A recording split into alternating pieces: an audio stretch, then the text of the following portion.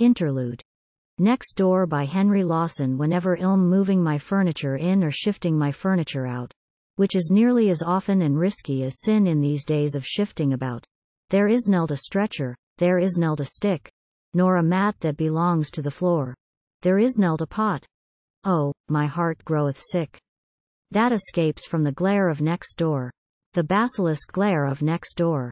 Be it morn, noon or night, be it early or late, be it summer or winter or spring, I cannot sneak down just to list at the gate for the song that the bottle-ohs sing. With some bottles to sell that shall bring me a beer, and lead up to one or two more. But I feel in my backbone the serpentine sneer, and the basilisk glare of next door, the political woman next door.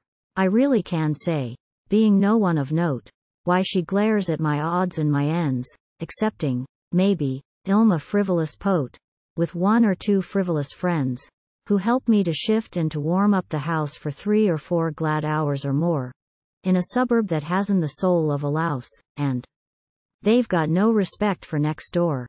They don't give a damn for next door.